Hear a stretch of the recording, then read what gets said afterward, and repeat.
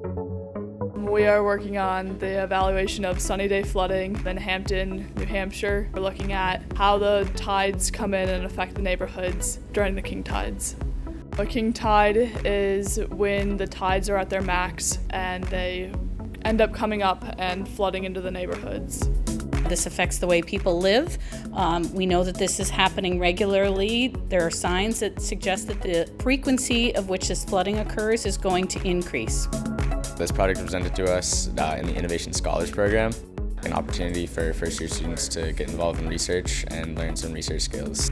The fabulous thing about this project is that this was actually real-world research where they're using really sophisticated instruments, they're building and designing them themselves, and they're deploying them in a place where we know that there is significant need.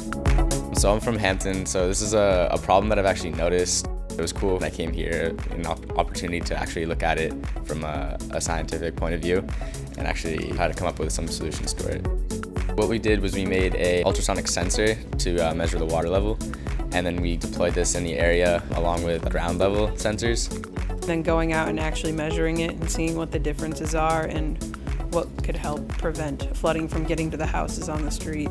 It's not like class or like, oh yeah, you do this, this happens, then you have to do that. It's like, okay, we did this, and we had this issue, this went good, how do we fix that? And we have to go and figure it out and actually do it real hands-on. It's really awesome. So our students, in addition to communicating with some of the local residents in Hampton and informing them about their outcomes, they're also presenting their work at University of New Hampshire's Undergraduate Research Conference.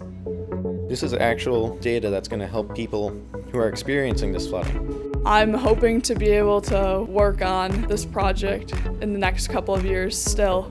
It's something I really thought that was only for upperclassmen coming in here. I wouldn't really think that I would have an opportunity to do it. It's pretty cool that they're actually giving this opportunity to freshmen.